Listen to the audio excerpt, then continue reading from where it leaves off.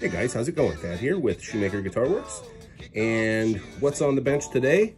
We've got this 1880s, 1890s era German-made violin, and I'm getting ready to put it back together. There was some cracks in the top that we first thought were structurally sound, but they were not, so I had to glue them. This one in particular right here. Put some glue in there. This one was okay. Ideally, I mean, for the age of this thing, it is in beautiful shape. This has the lion's head, and I believe this is a hand-carved scroll by looking at it. And look how beautiful that back is. Anyway, thanks for watching, guys. Have a great day. Don't forget to hit that like.